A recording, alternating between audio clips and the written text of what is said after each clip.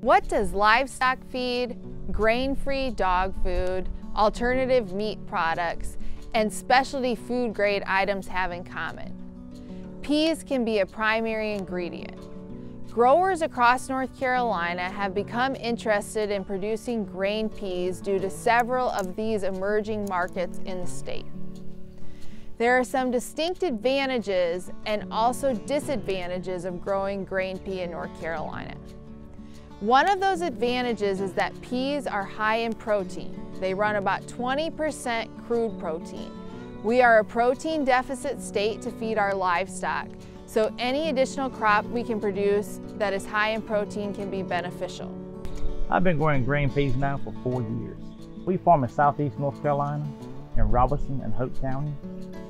And we farm about 2,800 acres of row crops, corn, wheat, soybeans, and now also grain peas.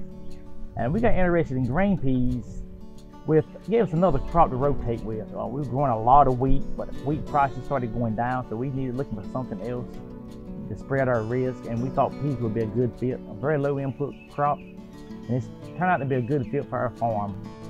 Another advantage of these peas is the unique time frame in which they are planted.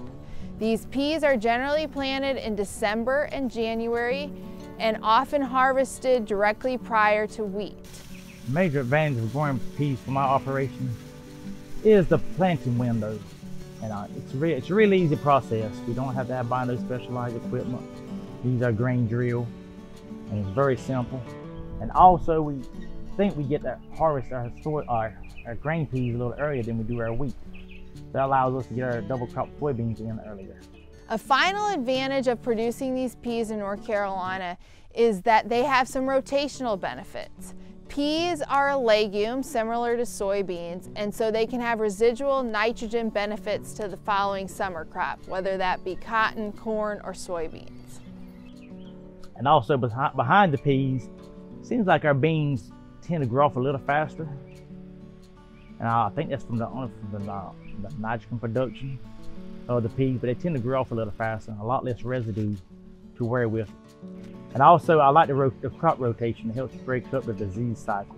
From a corn, wheat, beans rotation, you get to throw the peas in, and that's a big advantage for us.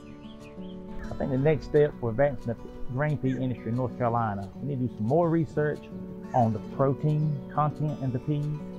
Also looking for varieties that have a longer flowering period, because the peas are very sensitive to heat when flowering, and also yield. We're still searching for the yield. We're looking to get more yield, but also if we have a longer flowering time, we'll probably get more yield.